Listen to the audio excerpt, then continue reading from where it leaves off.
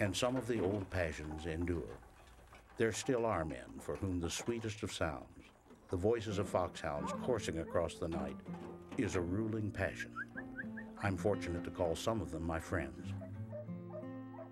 These fellows are quiet and modest.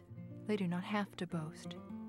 From the expression of their eye, from the sense and sobriety of their occasional remark, comes evidence enough of their gentlemanliness.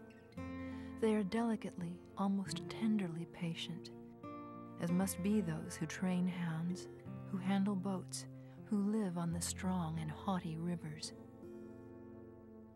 My friends are hound men of the old school.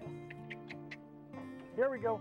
I first spent time with them beside their fire at a country crossroads near Ava, Missouri, more than 35 years ago. Hang back, fellas. There were other good men there, some of them gone now.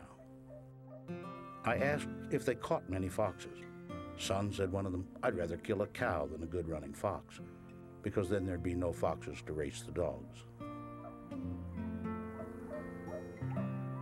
The country's changing.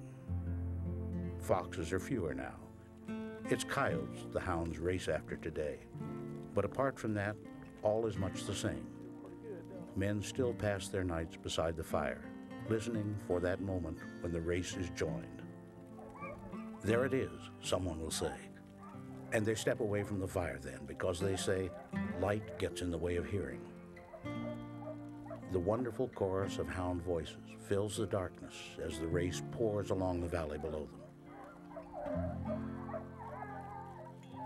And when it has passed, the night has never been so empty.